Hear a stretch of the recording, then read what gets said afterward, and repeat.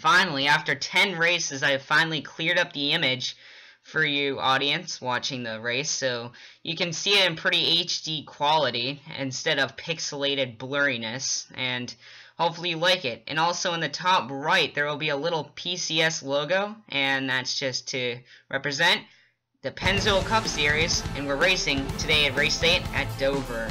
The Pennzoil pole will go to Kyle Collins driving the number 83 car for Old Spice Motorsports. As the field takes the green flag, Kyle Collins drives it down into the corner. The 83 car is bringing the same suspension and chassis as he did win with at Bristol, and what I see is that that car is going to be fast here just like it was at Bristol, and I have no doubt about that at all. And the 83 car dinking it down into turn 3 is pulling away just a bit.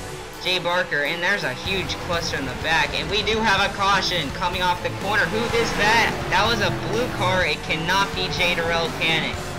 Was that Jay Durrell? And it was. The Fitzwater Australia car, or the FAR team car, is now wrecked, and that will drop him out of the race. Tough luck after he just finally met his goal and got into the top 3 in points, and looking for a good run here today. It will not happen as he drops out. Meanwhile, coming out of pit road after a lot of people pitted only after the first lap, Matt Hotchkiss runs into the back of Robin Shannon, just not looking where he's going, I guess. Green flag is out for Michael Jones, as 6 people did end up staying out when the pit road came around. And that was Michael Jones, Michael Kraft, Jacob Tube, Blaine Keys, Addison Steinbeck, and Rick Witt. And currently your second place is trying to go for first. Michael Kraft takes the lead with Jacob Tube coming right underneath him, and he'll take the lead right back. That valuable bonus point will go to Jacob Tube and not Michael Kraft, however, as if you did not know, 1 bonus point for if you do lead a lap, and if you lead the most laps, that's plus 5. So that's what you need right now coming into this race, bonus points. We're looking at the 12 and the 22 cars, both of them had pit road speeding penalties. They have to do a drive-through. Kyle Collins in the 83 car will be on a mad dash to the front. That Old Spice Racing 83 car is quick with that chassis, just like he was at Bristol, and making it past 4 of the cars that did not come down pit road in 3 laps. So that 83 car, very quick, and now he's going to try to chase down the other 2 cars up front, the 49 of Blaine Keys and the 42 of Jacob Tube. And we have some people coming down pit road for some green flag pit stops. These guys are actually, this is scheduled, and these guys are actually trying to make the distance on field by their calculations. 1 lap later, Zach Karslake's the idea, he'll come down as well. So, strategy playing an important part already, only 4 laps after the green. Jacob Tube and Blaine Keys, however, would hold on to the lead pretty well, as Kyle Collins has kind of halted his advance towards the front, as Jacob Tube, that's exactly what he wants. He wants to really make up the points. He's been really disappointed with how his team has run the entire season so far. Just disappointment after disappointed season so far. So the 42 team looking to have a good run here today, as well as Blaine Keys right there in the 49. And now we're looking at Derek Petrie in the 53 car for Rascal Racing. This team just had their first really bad week at Kansas last week after being held up by slower cars, which kind of just broke the day for him. But before that, he had 3 consistent races of top 5 finishes, which made him go up to the top 2 in points before falling to 4th after last week. He's looking to have redemption and get back into that top 5 this race, and looking to close it out with maybe with a win too. Ryan Boone in the 70 car. He's one of the guys who needs a good win, a good race here. Hey, win would be great too. But that 70 team has just kept falling down the scoreboards every race we go on, and that 70 car not being consistent enough anymore. We always used to say, hey, where did the 70 come from? He was in the back, but now he's in the front. Well, now he's starting to stay in the back a lot more than he used to. But here's the 32 car, the points leader. He's another example of that. But he's managed to continue that trend, and I feel if he does not, that He'll probably end up just like the 70s right now, down in 18th in points. And now we're looking at the 69 car Bella Davis. If you did not watch last week at Kansas, Bella Davis was your winner and pretty much got up into the top 20 in points. However, was one spot out by a 10-point margin. Not bad for racing only 3 races though. Bella Davis kind of leading Alonso about racing right now as the best driver so far. As we look in front, Gary Weaver, he also needs a good run here. Just because he missed last week, as it was the complete opposite of Bella Davis. He was running 4th in points at one point, but has just been slipping and slipping and slipping, just like Brian Boone. So, looking for a good race for him today. Jacob 2, however, who wanted a good race today, is continuously doing good and staying up front until now. The 83 kind of just bumps the 42 out of the way. Little tap up the track, and the 83 goes on by. You can see Kyle Collins just has a very fast car, and I don't think anyone can match him right now. Blaine Keys will follow him through in the 49 car, so that car's also fast. If you look back in 5th, that's Jake Booker in the 5. When he's not battling with Brian Lenning, he's up in the middle of the field, and most likely 5th. That 5 car, kind of ironic, but it's true. That 5 has been around 5th, 6th, and 7th most of his career so far in the series. And it's a consistent run, yes, but I don't believe he's actually lit a lap in an ovals, well, other than Daytona and Talladega, yet this year, and that's kind of what he needs to do. Bonus points. If you have led every single lap, if you've led a lap every single race so far this season, you'd have 10 more points than you do now, and that's a lot in the scheme of things. But the 5 car doing a 2 for 1 there, getting by Jacob 2 and Michael Jones. He's going for the lead. He wants that bonus point. We're looking at Jack Newman, his teammate in the back, been more of a 3rd, 4th, and 5th kind of person rather than a 5th, 6th, and 7th. But he's also been in the lead a lot of the time too. And that 7 car really has been strong. If you haven't gone a race yet without hearing, hey, Jack Newman inside the top 5, you haven't. And that's what sets apart the 7 from the 5. However, the 7 has had a bit more kind of misfortune than this 5 has, and it's kind of set him back just a bit more. But you know who's had a lot of misfortune, and I'm sorry to not even be talking about this. This has been 6 races since Blaine Keys has even been in a start. His last race was Martinsville, and that was his only race, where he finished outside the top 20 and currently has 0 points right now. Blaine Keys is just looking for a 1 point. Well, he's going to get one from that bonus point. But right now, he is achieving that right now, up in 1st place. My AJ Davidson in the 52, it is so hard to go back and watch Kansas just because of AJ Davidson and Aaron Lukes of last season. Both Malley Motorsports drivers running 1st and 3rd. And Aaron Lukes' electrical issue will take out him and AJ Davidson from the lead and put him back to 18th and 22nd. And it's just so hard because of all the misfortune that the team has had this season, and it's really, Aaron Lukes misses this race, it just continues and continues. Arsha Sain, another person with bad luck, that he missed his 1st race since Atlanta a couple weeks ago, and that Alonso Gobot Racing team has been kind of consistent, I'll say that. He's been around 15th some of the races, but other than that, he's never broken the top 20 before yet this season. And, well, new paint scheme on that 63 for a selected amount of races. Hopefully that'll bring in spirits along with new spirits as well. As we see a lot of people coming down pit road for pit stops now, that 2 car being one of them, Jay Barker, and we're going to have to see what pit stops will be working, what won't. However, these 3 are the leaders, yes, but they aren't on the same schedule. In fact, they didn't even pit yet. These, in fact, are those guys that actually pitted 2 laps after the green flag dropped. And Zach Card's 1 more than Nick Purcell's, so he'll be probably going in 1 lap later.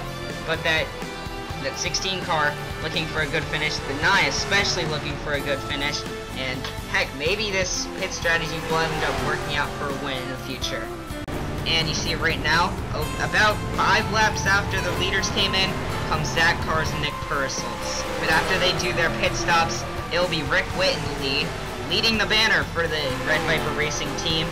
And I say that, I mean it. Rick Britt has really been on it since he won at Hillside, and he's been really on the top of things so far. And for that team, he's not inside the top 20 yet, but he will be soon. But you see Michael Jones and Jack Newman getting by him. He hasn't been the fastest car here this week, but he's running up front, and that's all that matters. As Michael Jones currently trying to fight off Jack Newman from passing him right now. Michael Jones, one of those guys who's been kind of average the past couple weeks. He hasn't done anything outstanding since California either, except for staying around second in points, which he is right now. Jack Newman going on the inside right now. That 7 car, quick. Definitely quicker than the 47. As the 47, remember, he was one of the 6 cars who did the pit strategy earlier this race. And Kyle Collins' pit strategy, more like pit failures. He fell back a bit on time. At least he's made up a lot of ground though. That 83 car, really fast on fresh tires. Seems to kind of fade as the tires get a little bit worn out. But that 83 car performing just like it was at Bristol. Hopefully he doesn't get any more pit stop slowness the next time around. As a 24 car, this is his first race again since Bristol, and then since Martinsville after that. As he's run 4 races including this one. He's been more of an up and down kind of guy, kind of like Addison Steinbeck, but more like DNFs. But he has raced only 4 of the 8 races he could have gone into, so he has a 50% chance of qualifying in the race. If that team can get that all sorted out, I think they might have a legitimate chance at the championship. And if they can just get their qualifying game better. But so far that's not going for them. Derek Petrie kind of snuck his way into the picture as riding right behind Michael Jones, and now taking it. First place to Derek Petrie, as he might just have his top 5 coming again, get his streak back going again. I bet he would love that. That 53 car been coming alive in the second part of the season, at least so far. And that 53 car going by Robin Shannon in the 07, he's quick. And with his teammate, your winner at Talladega, the only win for Rascal Racing, despite the 53 being definitely better than him. But that 31 though has some strengths. He's been really running up front a lot of the season, and if you look past his controversy with a lot of the races in the earlier part of the season, he's been running consistent top 10 finishes. And talking about consistent top 10 finishes, Bella Davis is 3 for 3, including with a win. So looking to get a 4th top 10 right now in that 69 car. And 4 races, 4th race, could it be the 4th top 10? Right now running at 15th, considerably better than 22nd where she was earlier in the race. But however, falling back like she is right now isn't going to do her any favors. If you remember me talking about how Rick Witt's holding the banner for Red Viper Racing, well, it's kind of true. Ever since Hillside, at least, as that's when Rick Witt won. But it might not just because of that. Daniel Boyles really was the banner holder earlier in the season, but not anymore. After Hillside, he's just been falling and falling and falling after being pretty much just stupid on pit road and running into the back of Michael Kraft, ending his overly good day. But anyways, we got a smoker on the track. That's 11 of Kyle Singer. He was currently 29th, the last car running in this race. And I guess the 11 hasn't gotten over his luck hoop hill yet. He hasn't really climbed it just yet, but it looks like it. And I guess you gotta have your bad day sooner than later, right? The 53 car, the 83, the 24, and the 31 are all gonna come in pit road. Whoa, the 61 sliding and coming down pit road almost hit the commitment cones. Don't believe there will be a penalty there, but we got the 9 car out here in front, as we have the your guy who's off the pit strategy coming around taking the lead again, and 4 laps later he'll come down pit road again. Coming through the corners though, Derek Petrie has a bit of a jump on the 42 currently. That 53 is rocketing away right now, but the 42 is managing to keep a steady pace. But the 53 and the 42 pretty much are just outweighing the field on lap times, as they're just overwhelming everyone else. Maybe like 0.2 of a second quicker than the rest of the field. Even Kyle Collins, who was really good earlier in the race. But I think I know what's gonna be the battle at the end of this race. If you saw back there before in the last scene, you might have saw Ryan Boone moving into the picture from 18th to 3rd, and that 70 car, I might have jinxed it as he's come to the front when it matters most. That 70, the 47's back there too, and I believe 6th. Bad Dad Racing, this is exactly what they're known for, being at the front when it counts. And the 70 car having a good run so far today. But someone who isn't, the Billy Bishop Motorsports car, the 12 car, is getting busted for speeding after the first caution, and the only caution so far. He hasn't recovered. He's just had a slow car all day, and just a miserable day for him. As Billy Bishop Motorsports really is known for Webster Zygarde, but today it's Blaine Keys who's really done good for that team so far today. Jay Barker, Gary Weaver, and AJ Davidson are fighting for that last point. Every point counts now as we're past halfway in the season, as the 2 car, the 52, and the 13 are battling this hard for 1 point. In fact, all these guys need to. They're either on the edge or looking in, or on the edge looking out. And the 2 car and the 13, I believe, are the 2 in, and the 52 is out. Every bonus point, every point counts, basically. And in the long run, it could come down to 1 point on who makes it in and who doesn't. So this battle is definitely worthwhile for these. Now on board Jacob Tube, as the battle continues up front, as Hill go underneath the 53 car to take the lead. And lead change now to 53. Remember, he's suffered 2nd place 2 times in a row, 4th and then a 5th, and he doesn't want to get another 2nd place again. But Jacob Tube, I don't think he wants to have another bad day again. He wants a win now. And Addison's Dimebag back in the pack. This is 9th. Another person who's having a swell day. Just a silent day for the 33 car. Either he's wrecking, or he's kind of just further back, farther than, like, I don't know. And then he somehow appears in the front. Addison's Dimebag is one of those kind of drivers for Tacos Racing Team. A heavily sponsored car, actually, but other than that, he's been an up-and-down driver. That's what I've been calling him a lot, but it's true.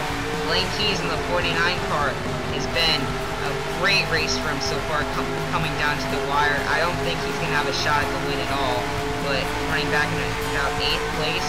He's not having the run that he had earlier in the race, being the leader, but he got that bonus point. He's going to get all the points for being inside the top 10.